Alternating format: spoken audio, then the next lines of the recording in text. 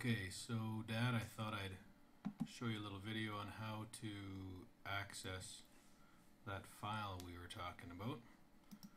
If I just start up the internet here, this is Google Chrome, but you could use Safari or whatever you have.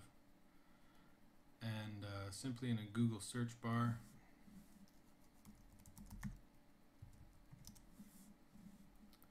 let's bring up Google here to show you.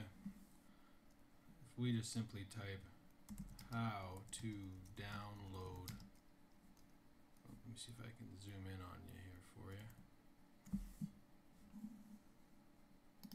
There you go. How to download Adobe Reader for Mac. And now I get a number of options here, something like this first one, adobe.com, seems like an important one, so I'll go ahead and click on that. It's the first thing that comes up in the Google search bar. And there's a list of files here that might be able to show me. There's a few different Adobe Readers here. I'm just going to pick the newest one. It's the one at the very top. And this is a download page already for Adobe Reader for Mac.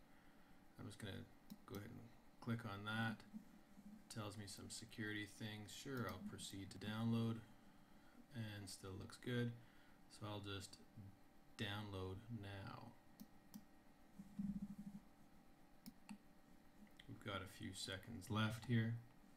It takes about 30 seconds to get downloaded, so I'll just pause for a sec. Okay, you can see that the file has completely downloaded here. Sometimes you don't get to see it right there, and we're going to have to go to your Finder window.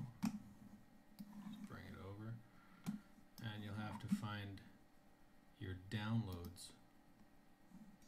I search by the date up here, and it says, ooh, it's quite late here. And I can find it there, or I can find it down there. They are the same one. So if I just double click on either of those files, you can see that we have a package that jumps up here. It says an installer package. Double click.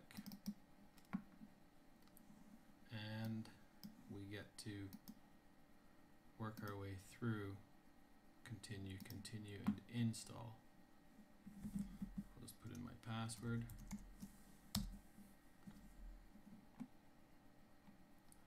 And in just a few short moments, so I can get this into there.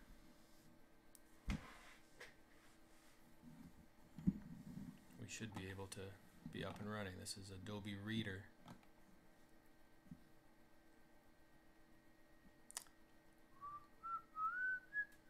Sure, we'll pause. And just a few seconds after that, I had a little happy chime that told me that this was successful. So I'm just going to go ahead and close that, close the window, and now I've got the newest Adobe running on the system. Alright, hope that helped.